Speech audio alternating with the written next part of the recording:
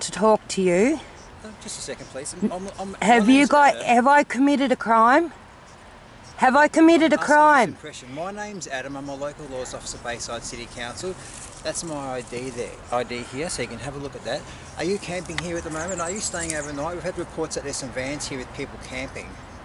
Wait. Are you camping here overnight in the van? I'm not camping here last night, no. Okay.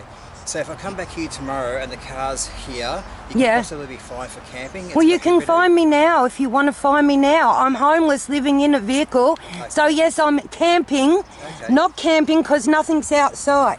Okay? When anything's outside the vehicle, it can be considered camping. I'm living in my vehicle homeless. That is my situation. Deepak knows exactly who I am. And thank you. You have a nice day and stop harassing me.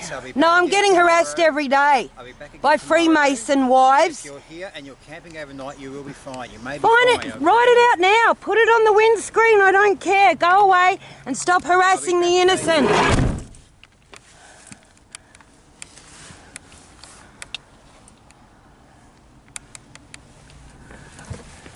Oh my God.